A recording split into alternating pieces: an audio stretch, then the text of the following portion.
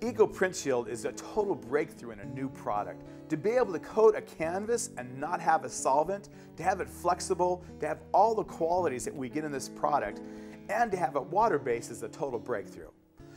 The wonderful thing about this product is that you can roll it. The key to using this product to get good results when rolling it is to make sure your working environment meets this criteria. It's super important that your humidity is between 40 to 60% relative humidity, and your temperature is between 64 Fahrenheit to 80 Fahrenheit. Preparation for rolling canvas prints with Premier Arts Eco Print Shield.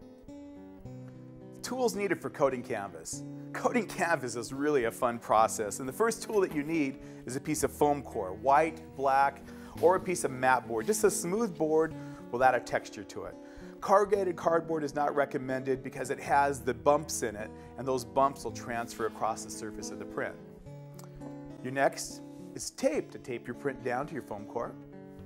Obviously, for this type of fun, you've got to have a high-density foam roller. We're going to start with a 4-inch roller with a matched tray.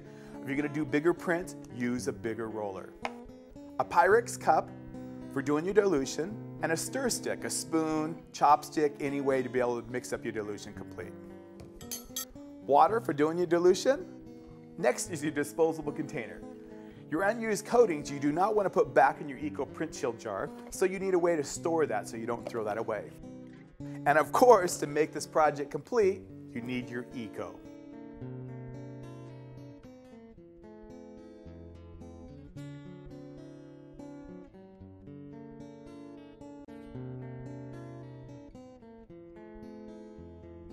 Agitation of your Eco. Don't vigorously shake the product because you don't want to inject more air bubbles into the product. Just rotate the product slowly back and forth, and notice when you look at the bottom that you don't have any solids at the bottom. So thoroughly mix those. Eco has been designed specifically for spraying. So for rolling, there is an important procedure of dilution. It's 20%. 80% of product, 20% of water.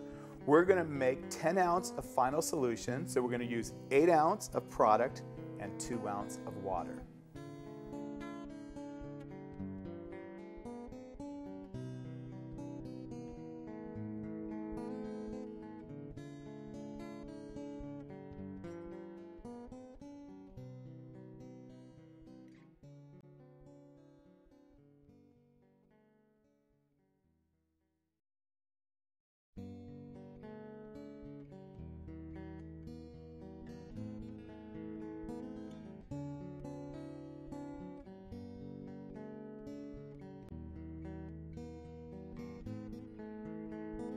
Okay, we're going to take masking tape and tape down our 4 corners to our canvas onto the board.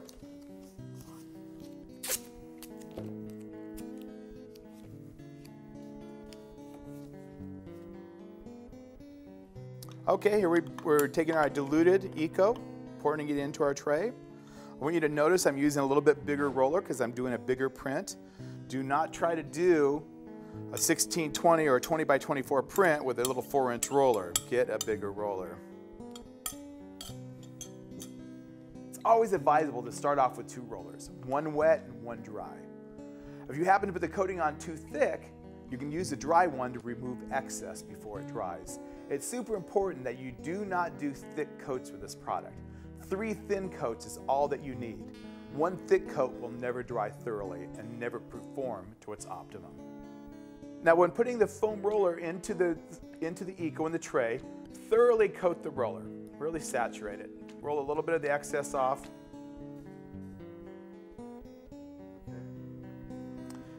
And then roll the print. Do not try to roll the whole print all at one time. Only try to do 1 pass at a time, make it even, and then reload your roller.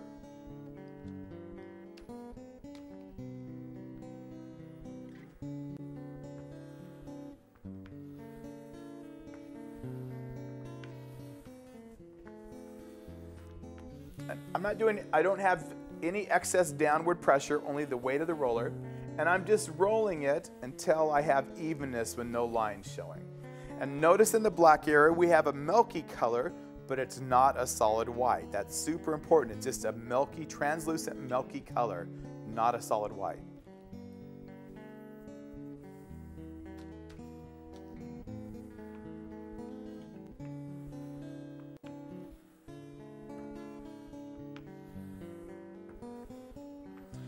You sometimes see a little bit of lines, and those lines will go away when it dries. You only roll 2 directions, forward and away from you.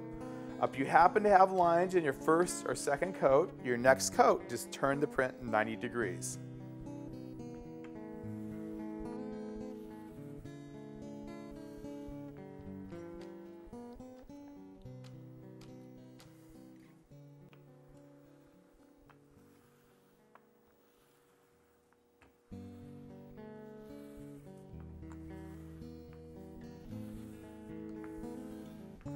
Okay, if we have a little excess on, we can take a dry roller. We're going to actually hit it with a dry roll, pull off some of the excess.